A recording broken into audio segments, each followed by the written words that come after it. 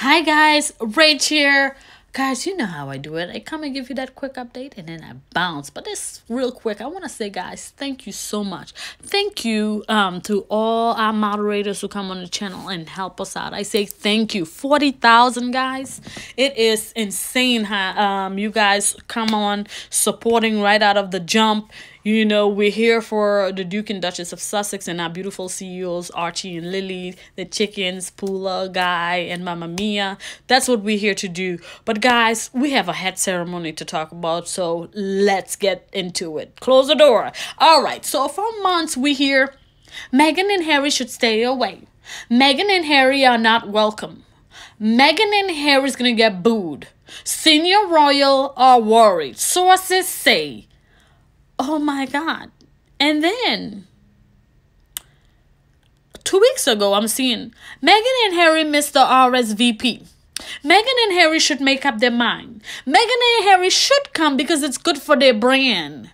Meghan and Harry should come to the ceremony because if they don't come, they will regret it. Okay.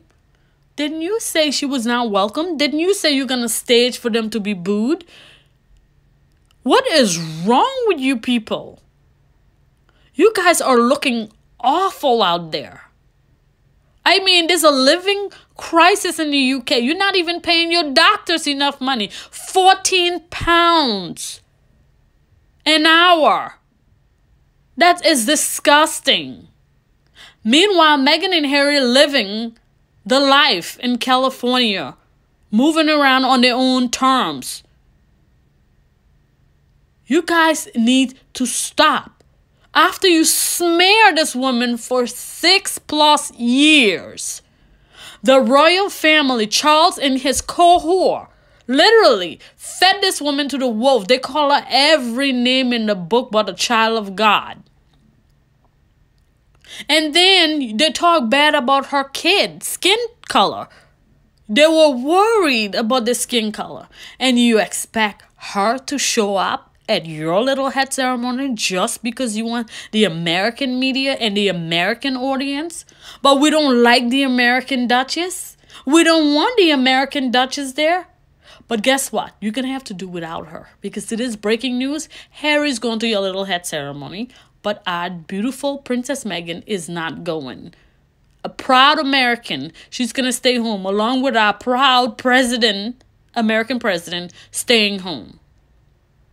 So, Archie's birthday is on the 6th, and that's who we celebrate. So, Archie and Diana Day is May 6th. Harry, we love you. We'll support you because that's your family. And I know we cannot compare you with our family because this is significant for you and your father. You go support your father. We'll love you and we'll support you whatever decision you make. But thank God our babes are staying home safe and sound because the media and the royal family have put together allegedly, and they get these literal criminals as their supporters to harm this woman allegedly. Guys, I wish that day it pour.